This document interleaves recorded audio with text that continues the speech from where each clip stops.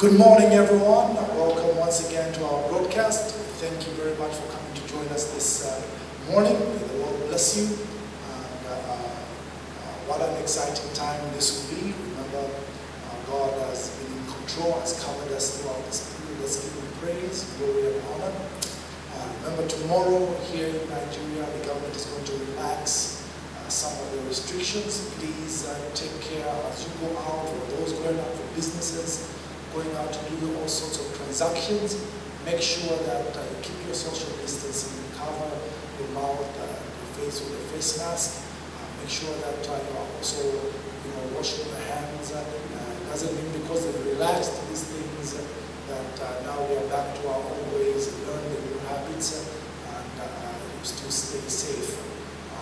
Remember also that we are still, the gatherings are not yet being allowed, and we're waiting on the instruction from the government on that, so we shall let you know as soon as they do that, or they begin to give us the liberty to gather again, you shall be informed of that.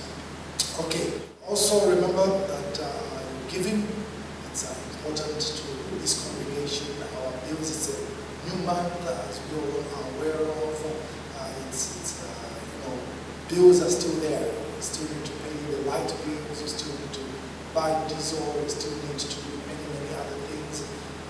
Please, your giving is what keeps us going. And I appreciate everybody who's been giving. May God bless you. And also continue giving so that we can be able to sustain the house of God. Apart from that, remember on Tuesday and Thursday, as long as the lockdown is at the church, we're not yet gathering, we shall continue in prayer. If anything changes, we shall definitely let you know. Thank you for all of that. Let's move to the Word of God this morning.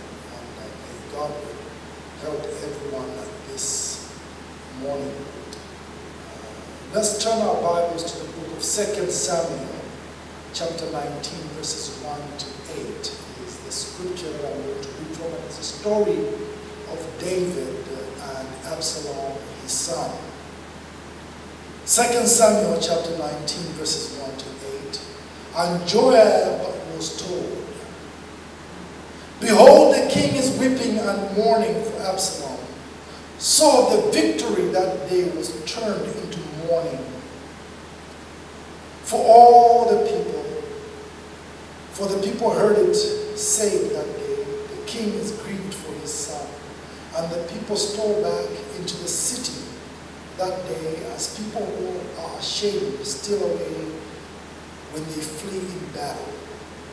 But the king covered his face, and the king cried out with a loud voice, "Oh, my son Absalom!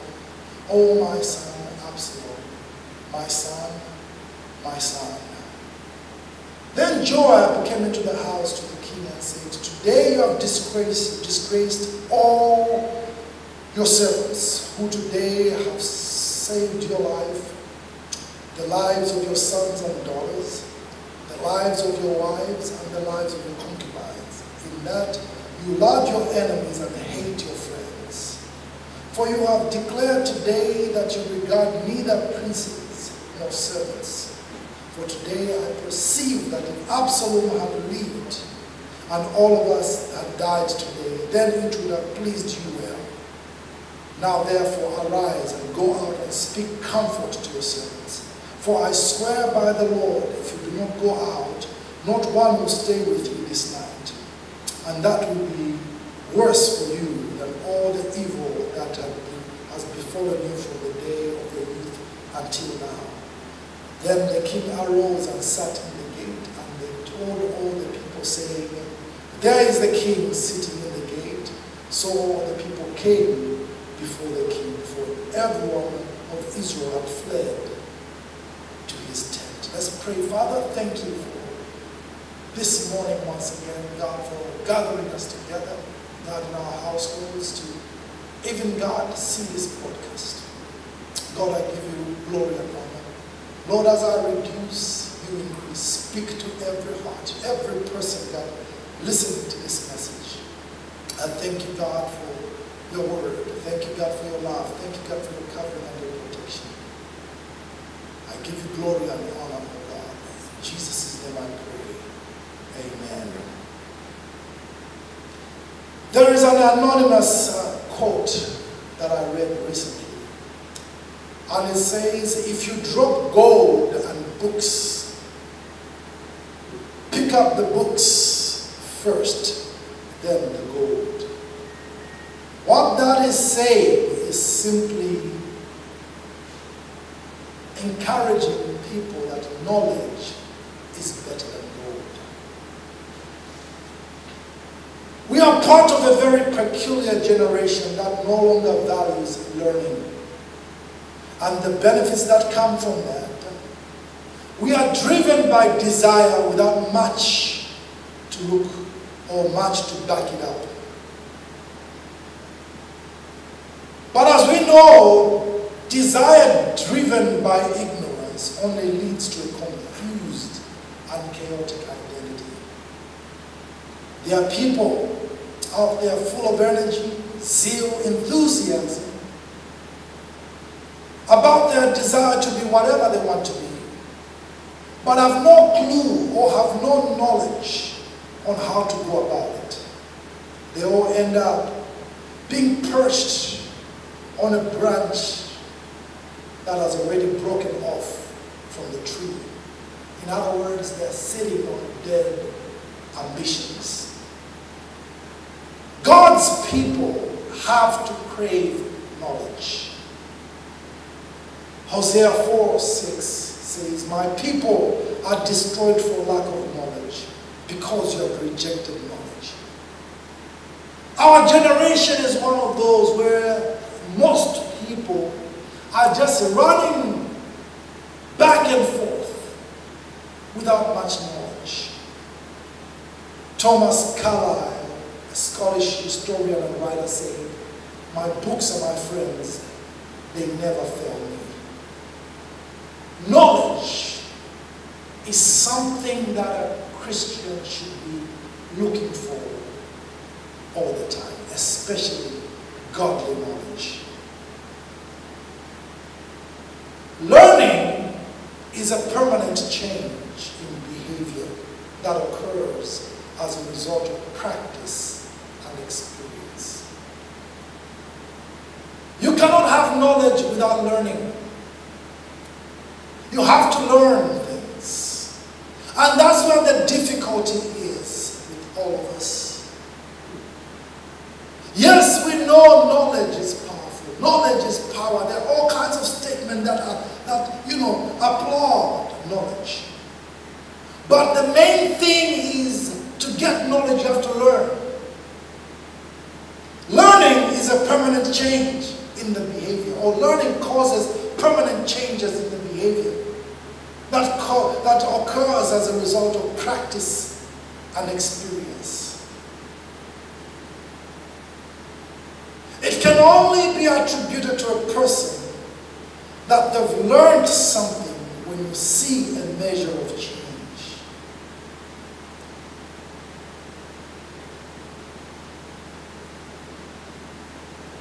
If I look at a person's changed behavior, if I look at a person's change of view, I can tell you they've learned something. Well, in our generation, we see the opposite. We see people with information but no relative change. People go to school. People come to churches, listen to sermons, surf the internet, but they do not learn. That's a very unusual character of this generation. There is no evidence of change whatsoever, because if you're learning, the evidence of learning is change. You can preach to many people in a church, and you will notice who is learning by the changes and adjustments they begin to make in their lives. You can notice those who are not learning, that they are coming, they are frequenting the attendance, changes are occurring in their life. Because learning is the only path that leads you to knowledge. David is an outstanding man in the Bible. David is one of my favorite characters of the Bible. Man that God used so much. Man with so much. If you study David, he's an exciting individual. But one of his greatest attributes is the ability to learn. And when I talk about the ability to learn, is that you can always see in David, throughout his life, when he learned something, it was attributed to the change that came after that. We learn through many mediums, but one of the most used by God is experiences. And this sermon is going to be based mainly on learning from your experiences. Our text is one of the trying times of the life of David. His third son, Absalom, had done a coup d'etat on him and forced him out into exile. After playing political witness and a battle with Absalom, David comes out victorious. Absalom is killed by Joab, David's general. And we catch our text at the time when now David has just gotten the information that Absalom is dead. And David's reaction is completely out of sync with his supporters. He cries for Absalom and wishes he had died in the place of Absalom instead. 2 Samuel 18:33. Then the king was deeply moved and went up to the chamber over the gate and wept. He said thus, "O my son Absalom, my son Absalom, if only I had died in your place, O Absalom, my son, my son." The people are hearing him in this room, in this chamber above the gate, and they can hear him crying for Absalom. This is evidence of a man who had not learned throughout this escapade with Absalom.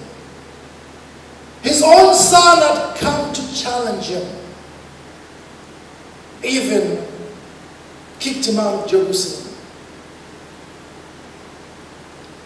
If Absalom was given a chance to kill David, he would have taken it. But we find in this moment, the scriptures are narrating to us a story whereby David is crying over Absalom. Yes, definitely it's his son. I can understand the hurt and the pain. I can understand being a father that he has lost his son. He had lost Amnon, his firstborn, to Absalom. Absalom killed him. And now Absalom is dead and David is crying at this moment.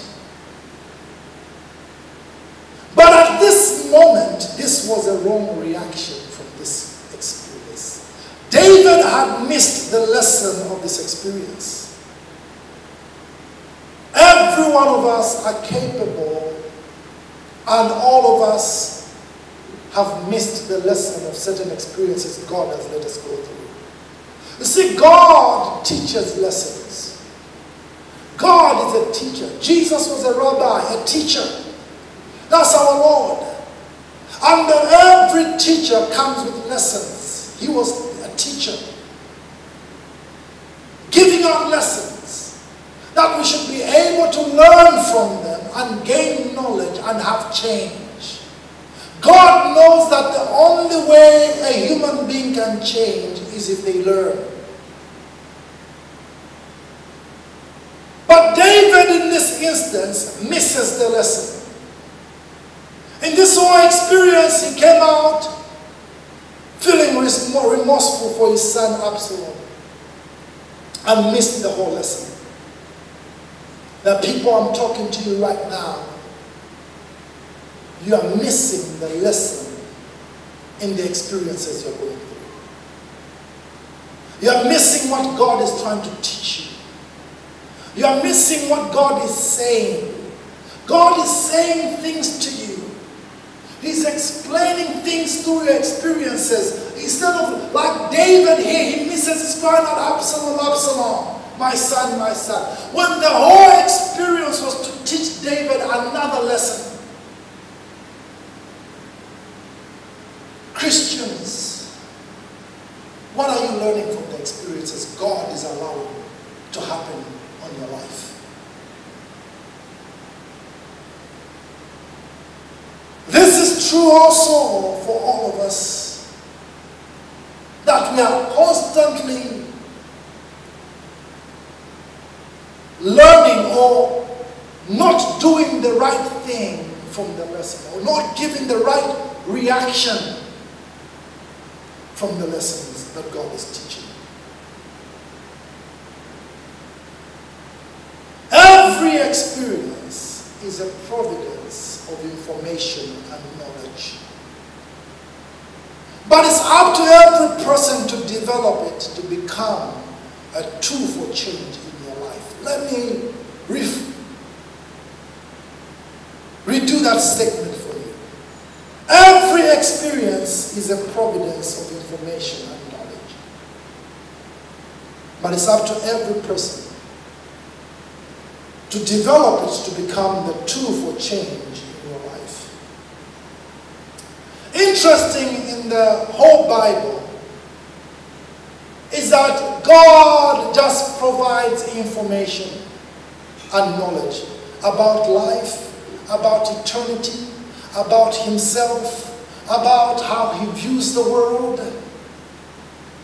And he lives it like that. You and I pick up the Word of God, and when we read the Word of God, God expects us to develop that information to bring change into our lives. In other words, learn. David in this instance failed completely to develop the information from this experience correctly. He's crying out for Absalom, Absalom. And he misses the whole lesson. 2 Samuel 19:2 tells us now what David, he's crying for his son Absalom. But here is the other side that he missed in all this. It says, so the victory that there was turned into mourning for all the people. For the people heard it say that day, the king is grieved for his son, and the people stole back into the city that day, as people who are ashamed steal away when they flee in battle. Listen, these people are defeated Absalom. These people had showed loyalty to David. But him in that moment, David's lesson in this experience was to know who was on his side, who was loyal to him. God orchestrated this to happen through that David should understand that those closest to you can betray you, which happened to be Absalom. There are many people here that when David was going through this process, abandoned him. He was supposed to learn who is on his side and who is not, who is still leaning on David and his leadership, and those who had left him. There are people like Ahithophel. They left David. Shimei left David. Many other people abandoned David and his camp to join with Absalom. This whole experience was to bring to surface the enemies of David, the people that were going to assault him one day down the road.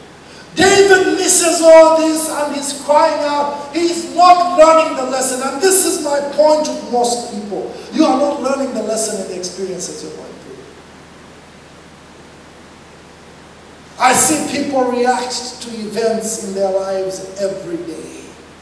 God will make you go through an experience.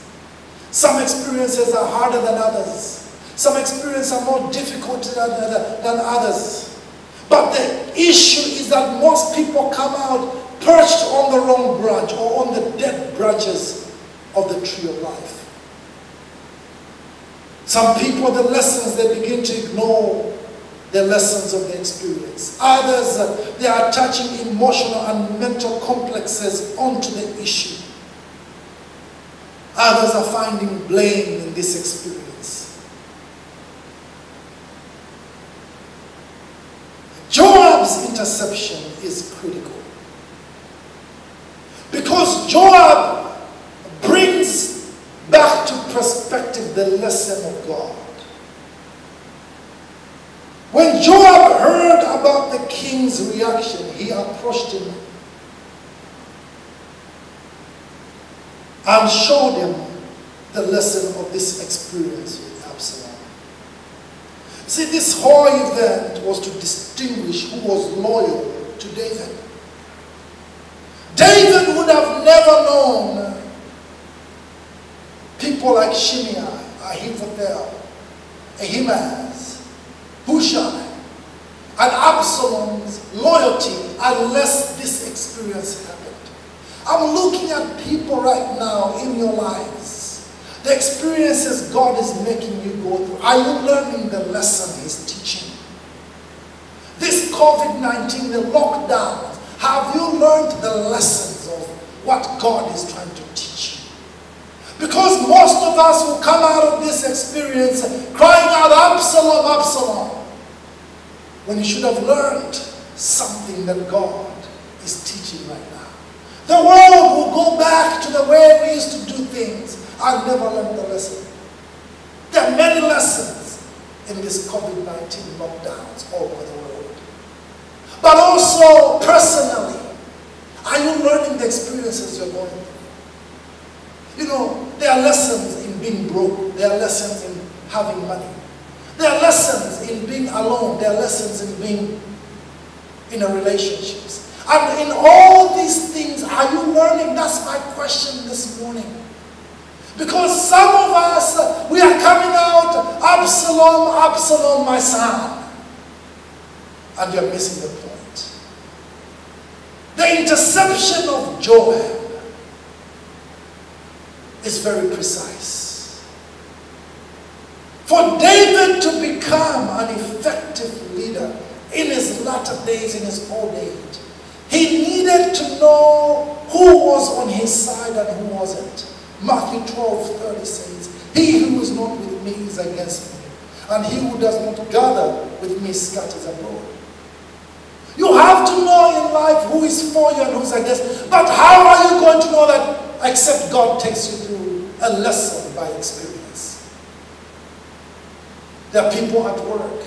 It can be in your family. It can be in your career, your profession. That God is making you go through certain things so that you can know who's for you and who's against you. All experiences are lessons from God. But the question that always will linger is, are you learning from those experiences?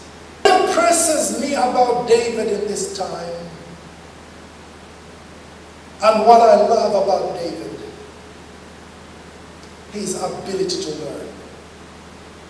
I want you to picture this in your mind. David is there and he has, he's crying, my son Absalom. Everybody, the people are walking back, not knowing if the king has really lost it or is in charge or what's going to happen next. And Joab approaches him. The words of Joab are not very kind. Joab slams the king. But what impresses me is David. Because we shall see him change. And learning will always be evidenced by change. I can tell a person who's learning but the corresponding change that I see. 2 Samuel 19 verses 8. Then the king arose and sat in the gate. And they told all the people, saying, there is the king sitting in the gate. So all the people came before the king, for everyone of Israel had fled to his tent. Remember, the people fled. When they heard the king, David changes from crying to sitting down at the gate. A place of authority, a place that signifies he's in charge. The king is there. You can rely on him. And the people come back. And how did he change? He learned a lesson that Joab brought to perspective again. He learned the lesson that God was teaching him there. You can read there when, Joab rebukes him. Then Joab came into the house of the king and said, today you have disgraced all your servants who today have saved your life, the lives of your sons and your daughters, the lives of your wives and the lives of your concubines, in that you love your enemies and hate your friends. For you have declared today that you regard neither princes nor servants. For today I perceive that if Absalom had lived, all of us have died today. Then it would have pleased you well. Look at that. That's a difficult statement to take from a subject. But David, when he heard that moment, he said, oh, that's the lesson God is trying to teach me. To show me who is with me and who's against me. Now I know those who went with Absalom. And Absalom, the experience of Absalom was a lesson from God. And you see him sitting at the gate. You see, if you learn from the experiences, you will advance on to greater heights with God. David will learn from this. And we shall never hear of turmoil in his kingdom again till the day he dies. Because this was a critical lesson for David. I can tell you he adjusted his politics. Definitely he knew who was on his side and who was not. And that's the lesson some of us need to learn today. Who is for you and who is against you? Who is gathering with you and who is scattering? David changed behavior. From crying and demoralizing the people to sitting at the gate and encouraging them. By that change, I can tell you he learned something. Same for you when you see change in yourself. You see, there's no point today like this generation of gathering information that you're not learning from it. And when I'm talking learning once again, let me reiterate my point. I'm talking information that changes you, changes your behavior. There's no point coming to a church and listening to sermon after sermon when nothing has changed, which means you're not learning.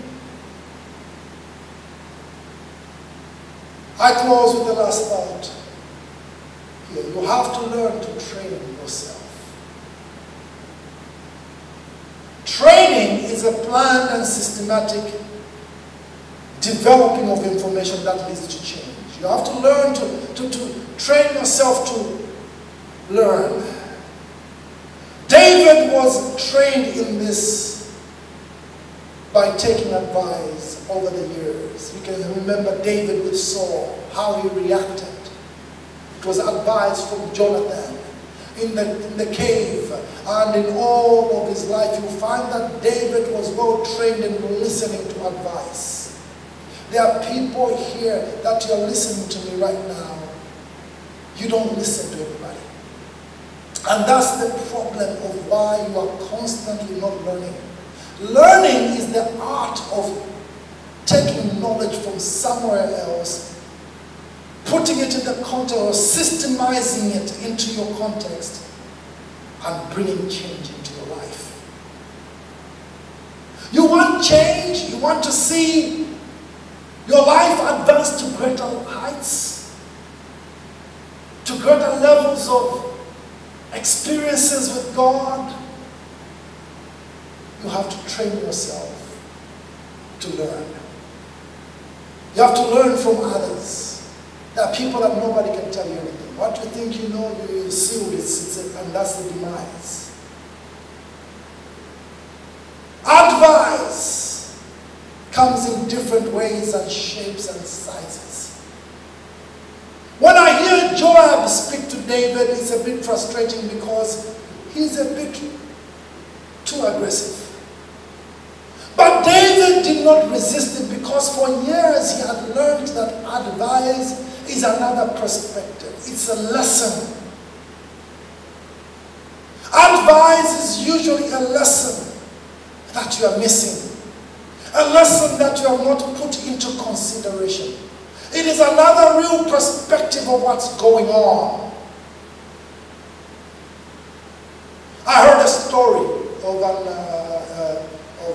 aeronautical engineers who were designing a new fighter jet. And in this company they are making designs and they come up with the final prototype, but as this plane would fly and it gets to certain altitude, to make certain maneuvers it would not do it. And they would come back, the engine would blow up because of the thrust and the lifts it had to do. The engineers would sit back, make changes to this, try it again and over again, and it wouldn't just do those maneuvers. Time was coming up short when they needed to go and display this plane to the military officials so that they can buy it. And one day they sat in the place where they were designing. These are highly educated aeronautical engineers, and they are sitting down there. And a janitor was just by. He used to clean where they worked, and he's cleaning. And in a comical fashion, one of them said, "Hey," they called out his name and said, "Listen, what do you think we should do to this plane to make it do what it's supposed to do or what we want it to do?" And after the jest, the janitor laughed it off. And he made a simple comment. He says, "You know what? The other time, the company brought in some new vacuum cleaners. These vacuum cleaners were hard to push.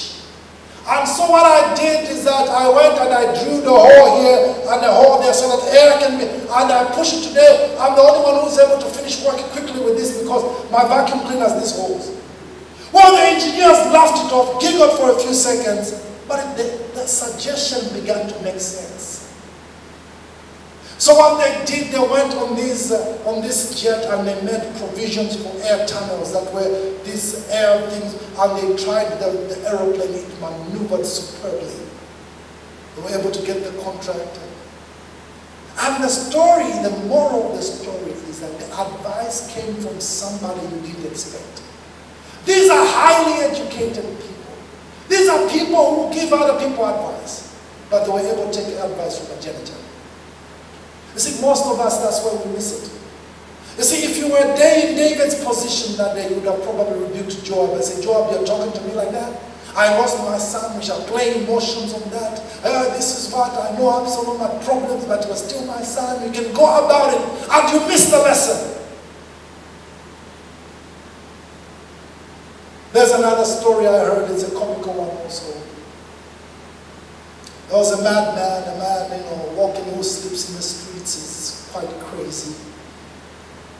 And one day he saw a car coming and the wheel fell off, one of the wheels came off, the car parked on the side, and right there, a professor came out of the car.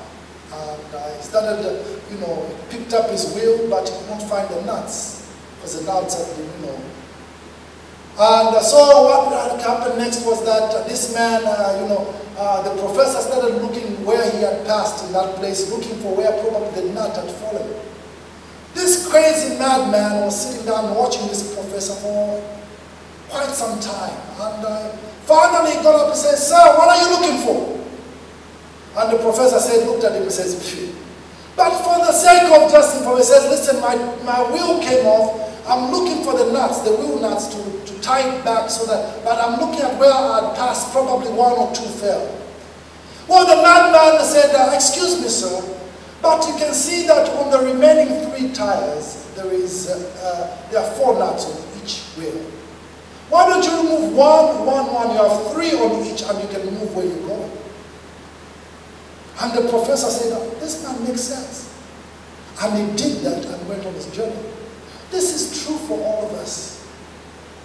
Learning from the experiences. Some experiences don't look like they have much in them. But you have to learn. See, if you develop this attitude of learning, you train yourself to listen, to see the Spirit of God in every event of your life, you shall advance on. David advanced on to stay king till his death, of which it would have been cut short by Absalom. But you see, he learned. Christianity is about learning all the time. Church is about learning. Preaching is about learning. And if you're not catching the lessons, you're not learning. I'm worried about your destiny if you reach it. Because God, from what I read in the scriptures, if you're not learning from his lessons, he will not advance you. Your advancement in the kingdom of God is learning the lessons he is teaching you through your experiences with him. Right now, open your heart and analyze the experiences you're having with God. It could be like Absalom. It could be many other things that you're going through. It could be hunger right now. It could be difficult financial situation. It could be a very, a peculiar relationship. But are you learning what God is teaching? Because in every experience, there's a lesson from God.